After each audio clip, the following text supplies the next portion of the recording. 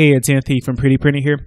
In today's video, I'll be talking about how to handle schemas in your database using Flask-SQLAlchemy if your database system actually supports schemas. So for this example, I'll be using PostgreSQL because it supports schemas.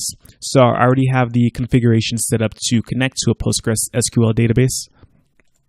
And then I have two schemas in my database. I have a public schema, which is the default, and I have my schema, which is a schema that I created.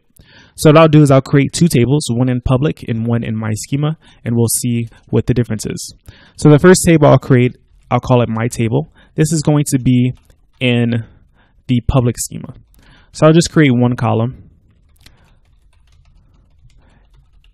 and it's going to be the primary key column. So I'll save that.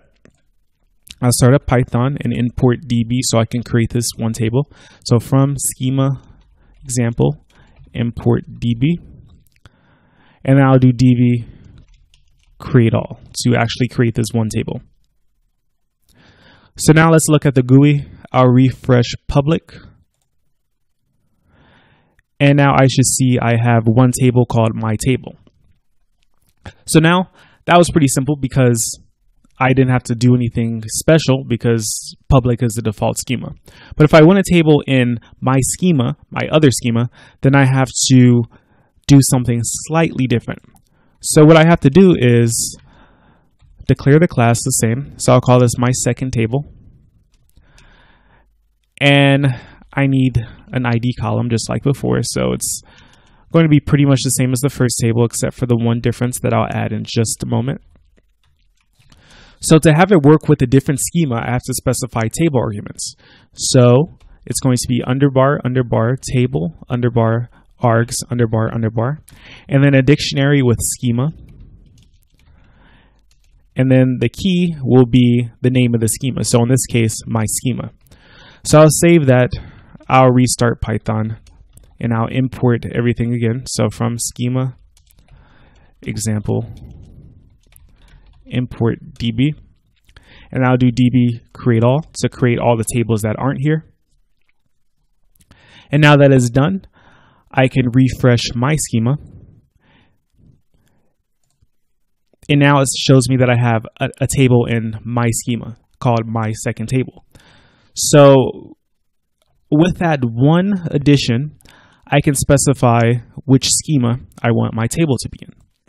So that's great. But can the schemas talk to each other through SQLAlchemy? Well, the answer is yes.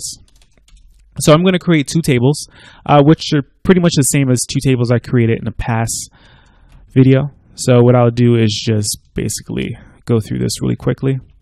It's going to have an ID column.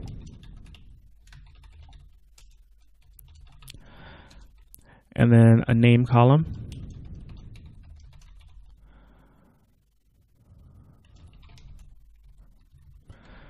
And then finally, a column called pets. So like I said, this is from a different video, but this is a good way to illustrate how schemas can work, even when two tables have a relationship.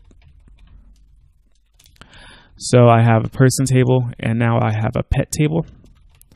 So this pet table is going to be in the other schemas. So person is going to be in the public schema, and pet is going to be in my schema. And then I'll just do this setup for the rest of the table. DB integer primary key, true.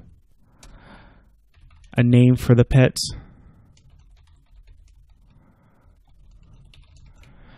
And then finally the foreign key part. So DB column, DB integer, DB foreign key, and then person.id. So I'll save that and I will create all again. So let me exit out of here, run Python again from schema example import. In this case, I'll import everything, and then I'll do DB create all. So let's take a look at the database now. I'll look at public first. I now have two tables, my table and person. And if I refresh my schema, I have two tables, my second table and pet. So now let me add data into these tables so you can see how there's a relationship between them, even though they're in different schemas. And this relationship will automatically be taken care of by SQLAlchemy.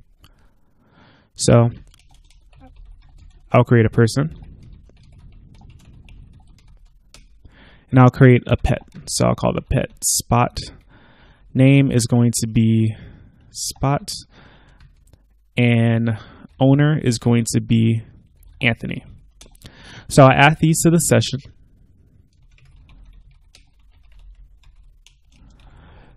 I really don't even have to add Spot, but did it already.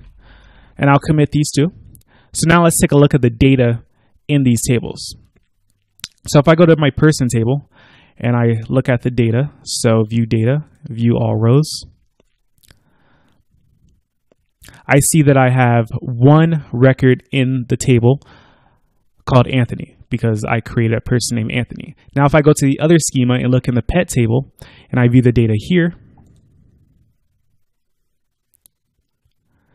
I see that I have one pet named Spot, and we see that the owner ID is 1, which is referring to the person table. So as we saw there, I was able to connect to the database and specify schemas that I could add tables to, and then I showed you how to have a connection between two tables in different schemas. So that's really all you have to do in SQLAlchemy. There are other ways of doing it, of course, like pretty much anything in programming. There are more than one ways of doing something, but this example shows you a really easy way to do it, and SQLAlchemy will take care of the rest. So if you have any questions about using schemas in your database, just leave a comment down below and I'll get to it. If you have any questions about anything else or requests for videos, you can leave that in the comments as well. If you like this video, please give me a thumbs up. And if you haven't subscribed to my channel already, please subscribe. So thank you for watching this video, and I will talk to you next time.